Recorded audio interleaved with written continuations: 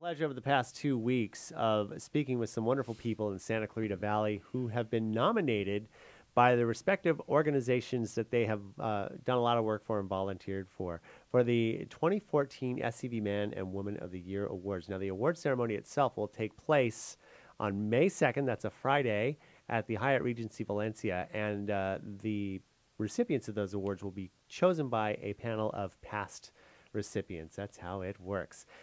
With me this morning is someone who has been on the Hometown Morning Show at least a few times, and I'm proud to have him back. Chuck Morris, who is nominated by the Friendly Valley Veterans Club. Good morning, Chuck. Good morning. Now, Friendly Valley, for those of us who have been in the Santa Clarita Valley for more than 5 minutes, it is a senior community. Correct. And tell me a little bit about the Friendly Valley Veterans Club and what... Well, Friendly Valley Veterans Club has been going on for many, many years, even long before. I've been there 20 years, and it's been long before 20 years. We have an awful lot of veterans that live in Friendly Valley. And about 5 years ago, I took over the Friendly Valley Veterans Club as commander. We have, as of now, over 100 members of our club, and it is a club that not only is open to veterans in Friendly Valley, but it's open to veterans anywhere. Anybody that would like to come to our meetings are welcome, and they can join the club if they so desire.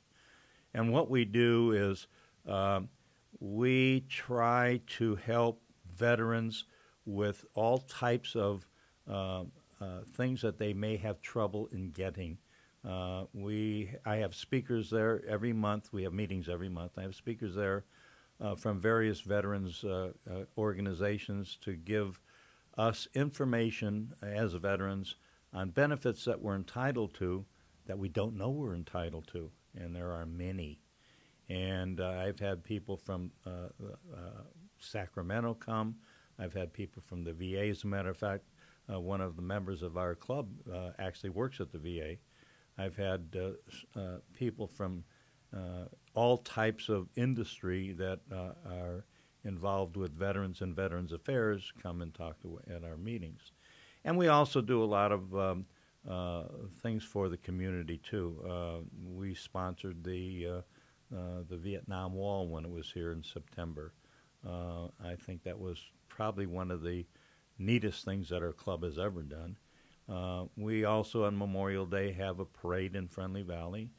We have a Memorial Day service in our auditorium every Memorial Day where we honor several veterans. And then also we read the names of all the veterans past and ring a bell, just like they do at all other memorial services. And along with that, myself personally, I'm involved in many, many different veterans affairs. I'm involved with Habitat for Humanity and Habitat for Heroes, where we're building 87 homes here in Santa Clarita. Right. I'm involved with Operation Gratitude. I'm involved with Veterans Advocate. I'm involved with, as a matter of fact, the Senior Center in Newhall. One of the members of my club in Friendly Valley goes to the Senior Center all the time, and I personally don't have any reason to go to the Senior Center yet because I'm very active and I'm out and about all the time. But he called me about 6-8 months ago and asked me if there was a possibility to help him put together a veterans group at the Senior Center. And I said, sure. Went there, and we now have a veterans club at the Senior Center. And never realizing that at our Senior Center here in Newhall, we have over 150 veterans that belong to the Senior Center.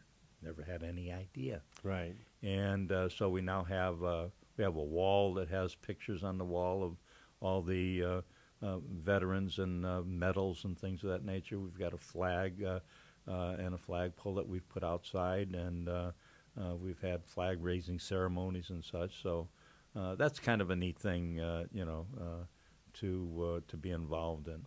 And so in retrospect, I mean, not only am I the commander of our Veterans Club, but I'm also involved in many other veterans affairs. And never in my life did I ever realize that I would be doing anything like this, but it's so rewarding to help, in different veterans groups and such. Are you hoping with this nomination, should you be actually granted the award of SCV Man of the Year, that this will help shed more light on the issues that surround veterans here in the Santa Clarita Valley? I do, because, like I say, my focus, I'm 79 years old, and my focus now is really on veterans and veterans affairs. And I feel blessed to be living in this community, because this community really stands behind their veterans.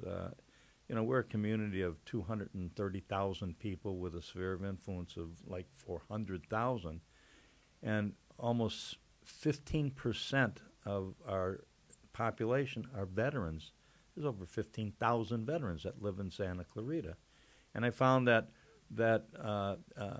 in California, cities of our size, there are more people, veterans, that live in Santa Clarita than anywhere else in California.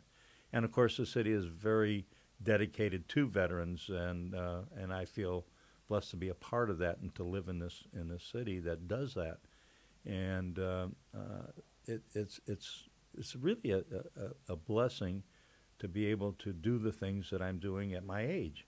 I know a lot of people at my age that sit home and melt, and they look and they sit in front of a TV or something. But yeah, I think that